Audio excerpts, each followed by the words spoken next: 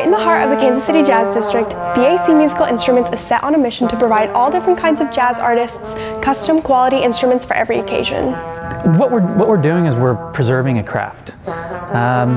You know, in the 1920s and 30s, there was a lot of American companies making instruments. Now there's just not. So, and doing it in a way that was, you know, when you see our factory, you'll see there's no CNC machines. There is just true hard-working hands making these instruments, and that's rare these days. Due to the amount of time and effort put into each instrument, the BAC craftsmen are able to manipulate each piece to get the desired sound quality. In terms of quality, when you have anything that's been manufactured by hand, there's going to be a higher standard of quality. We like to continue to keep the American tradition in our hand manufacturing process. So we take that extra special time to make sure things are paid very close attention to. We look at the fine details.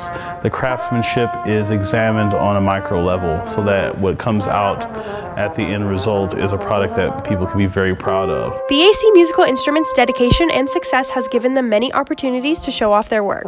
This was the first time I think anyone had done a stained glass counterweight.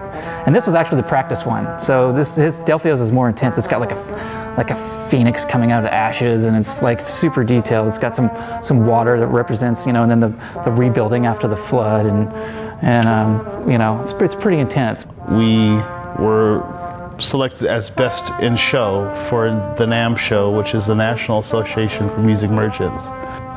Being selected as Best in Show for the NAM show has been the crowning jewel for this year so far. For Lily Beckwith, this has been Lena Saterin.